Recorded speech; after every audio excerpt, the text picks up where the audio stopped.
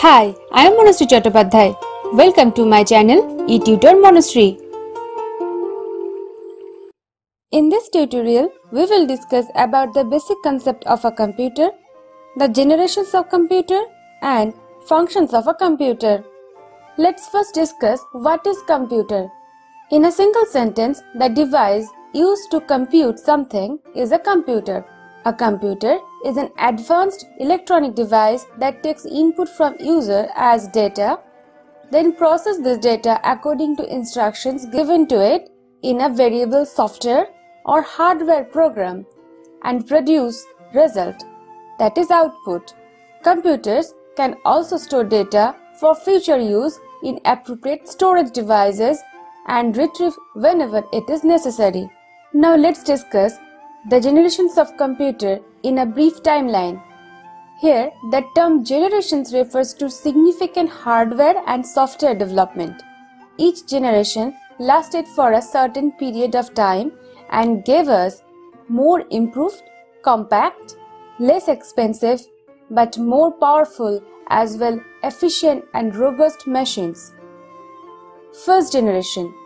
The period 1940 to 1956 roughly considered as the first generation of computer.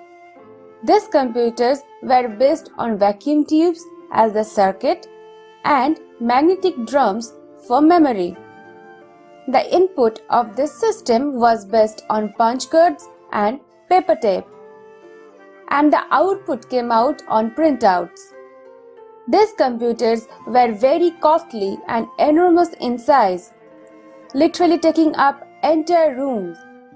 It was consumed a lot of electricity and generated a lot of heat. It could store only a small amount of information due to presence of magnetic drums. The first generation computers worked on binary coded concept, that is language of 0-1.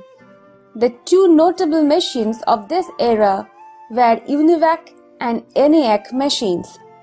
The UNIVAC is the first ever commercial computer that was purchased in 1951 by a business named the US Census Bureau. Now let's move to the second generation of computer. The period 1956 to 1963 is roughly considered as the period of second generation of computers. The second generation of computer were developed by using more reliable transistors instead of vacuum tubes. This resulted in reducing the size of a computer as compared to the first generation. It was also consumed less energy and did not produce as much heat as first generation. In comparison to first generation, the size of the second generation was smaller and computing time was lesser. During this period, over 100 computer programming languages were developed. These computers had memory and operating systems. It also had storage media such as tape and disk and printers for output. Now, the third generation of computer. The period 1963 to 1971 was considered roughly as the period of third generation of computers. These computers were based on integrated circuit, that is IC technology. In comparison to the computers of the second generation, the size of the computers of the third generation was much smaller, consumed less power, and also generated less heat. This generation of computers has a bigger storage capacity. These were the first computers where user interacted using keyboards and monitors. These are interfaced with an operating system. Of course, that was a significant leap up from the punch card and printouts. This helps to run several applications at once using a central program. The maintenance cost of computers in the third generation was also low. That's why the computers of third generation were easier for commercial use. Now the fourth generation of computer. The period of 1972 to 2010 is approximately considered as the fourth generation of computers. This technology is based on microprocessor technology. By coming to the fourth generation, the computer became very small in size and more portable. It became much faster, accurate, and more reliable. Other major advances during this period were the graphical user interface or GUI. Also, the laptop capability and handheld devices offer more comfort to the user in this generation. This evolution can be summed in one word: Intel. The chipmaker developed the Intel 4004 chip in 1971, which positioned all the computer components, that is CPU, memory, input-output controls, onto a single chip. In the year 1981, IBM introduced the first ever specifically designed computer for home use, and in 1984, the Macintosh was introduced by Apple. Fifth generation of computer, the time period 2010 and beyond, roughly considered as the period of fifth generation of computers.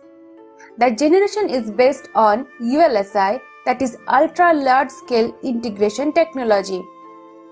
Some of the popular advanced technologies of the fifth generation include artificial intelligence, quantum computation, nanotechnology, parallel processing, etc.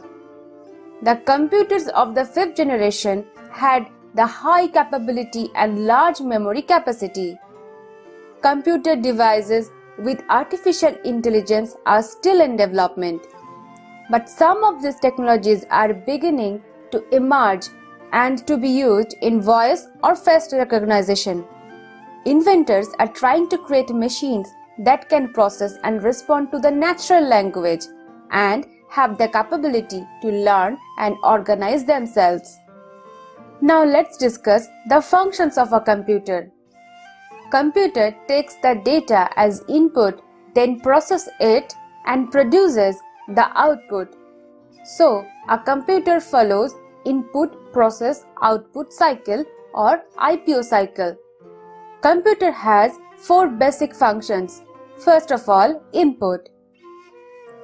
Input is the user-given raw information entered into the computer from the input devices. The most common input devices are the keyboard and mouse.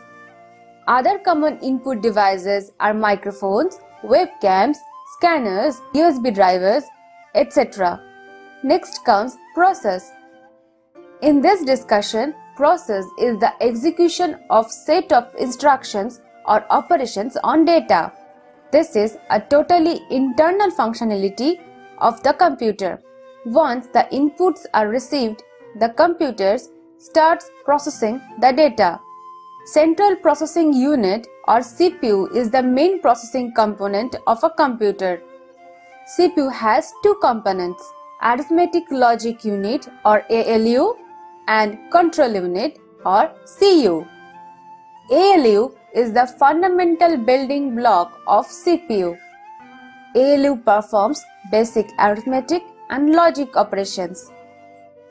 The Control Unit or CU supplies the data required by ALU from memory or from input devices and directs the ALU to perform a specific operation based on the instruction fetched.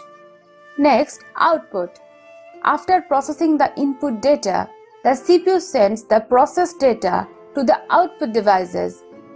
By default, computers use monitors as the default output device. Other output devices are printers, speakers, graphic plotters, etc. Next comes storage. Storing data and information is the fourth major function of the computer. In this function, the computer saves the data for later use. A computer uses two types of storage components: temporary and permanent. Temporary storage components are used to store the data temporarily and are erased when it is not needed anymore or the system is shut down. RAM is a compulsory temporary storage component of the computer. permanent storage components are used to store data permanently and it is not erased when the system is shut down. The hard disk is the most common permanent storage component of the computer. Usually, all computers have at least one hard disk or solid-state device to store data. Other common permanent storage components or devices are external drives, USB drives, and CD/DVDs. So this was about the basic concept of computer, the generations of computer, and the functions of computer. In the next video, we will discuss about the computer hardware and computer software. Thank you for watching this video. Please like, share and comment. If you are new to my channel, please do press the subscribe button. Please don't forget to press the bell icon to get the notifications of my latest uploads.